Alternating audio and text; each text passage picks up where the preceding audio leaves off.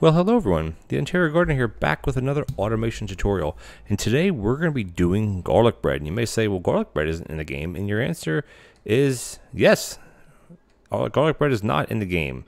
But if you go to the Steam Workshop, you can download a garlic bread mod. And basically this setup here is my typical, from here to here, not including this stuff or the cheese. This is my typical, I'm going to run it while we're talking because it takes a while for the bread to make. This is my typical auto bread setup, or even the auto toast setup, depending on what hobs you have here. But basically, what garlic bread is basically cheese with a piece of toast. Now, you may say, well, that's not actually garlic bread, and you are 100% right. But for argument's sake, the mod is called garlic bread. And yeah, it's basically a garlicky cheese bread. Put this one back. I'm trying to clean messes up so it looks a bit nicer. Here we go. All right, it's going to cycle through any second here. Again, the longest part is waiting for the dough ball to cook. But again, if you want full automation, this is how you do it. You're going to cook that up. The smart grabber is going to grab it. And there you go. And the bread board will be automatically put on here. Now, you could omit having this part. You could manually do the breadboards by setting them here and just putting them here, because you do have to bring these back.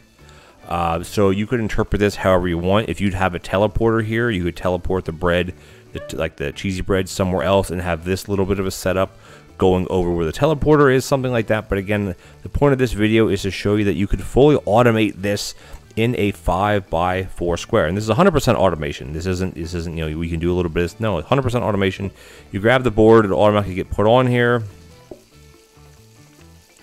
and as you can see, as long as you have boards, I don't have anywhere else to put this one, but as long as you have boards, you can continue to do this method, and then the bread will cycle through. The good part about having the freezer there, though, is so when you start your day, like the next day, you automatically have bread ready to go. And you don't actually have to make it. Even if it's just one slice, it's more than 0 slices.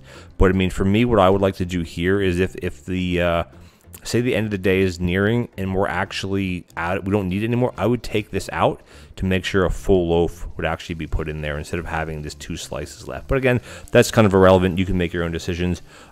Is there a way to compact this even more? I don't think so. Let me get out of this for you guys. I don't think there's a way to compact this any better, because you could have this all in a line, but then you still have to kind of jog this out like this to get the cheese on. The breadboards, you may say, what about putting the breadboards facing this with the combiner? Putting the breadboards here up and into here with this set to a smart grabber with a bread on the breadboard. The answer is that doesn't work. I've tried it, and it's very hit or miss whether the cheese will combine onto the toast first or the breadboard would combine onto it first. If it does that, it'll just push it through here, or this grabber won't grab it at all because obviously it'll break. So for a foolproof method, this is the way to go. If you want to take your chances in using the combiner up here and having these here, you're welcome to do that. I just don't recommend it because of what I described before.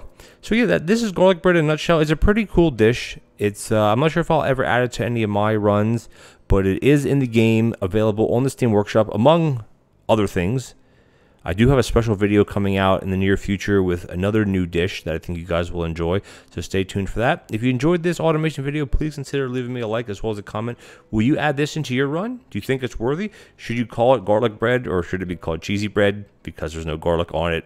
I don't know. Jury's out. I would call it cheesy bread if it would be up to me. And a side note, that a breadboard with a cheesy bread on it will serve up to 3 customers, similar to how the cheese boards work, dissimilar to how the breadboards work, where that is 1 board per customer, not per 3 people. So it's a bit different. You just got to keep that in mind if you do choose that card and add it into your game. But anyway, guys, thank you so much for joining me. If you're enjoying this content, please hit that subscribe button. It would really help with the channel, and I'll catch you guys in the next automation tutorial. Take care now.